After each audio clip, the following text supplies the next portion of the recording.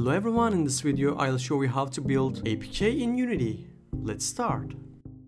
Firstly, click on the file and click build settings, then choose Android platform.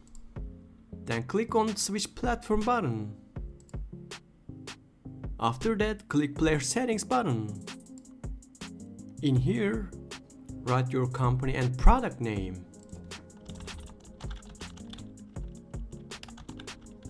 And slowly drag it down. In here you can change your package name and also version and bundle version code. And you can choose your minimum API level here. I'm choosing Android 6.0 and target API level is highest installed, or you can choose manually. After that, change your scripting backend Mono to IL to CPP and choose ARM64 in target architectures. So that's all. After that, close your project settings tab, then click build button and write your document name, then save it. That's it.